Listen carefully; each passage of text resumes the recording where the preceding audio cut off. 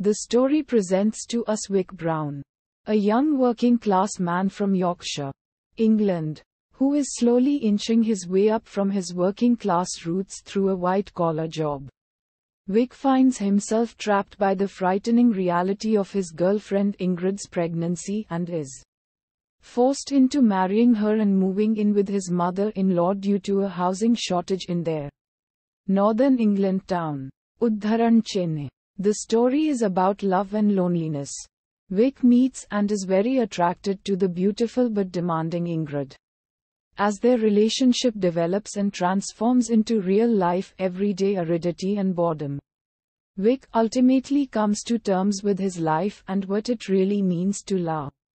The novel has had some influence on the literary community, leaving the label, novelist, behind. Although the term itself was not coined until the 1990s.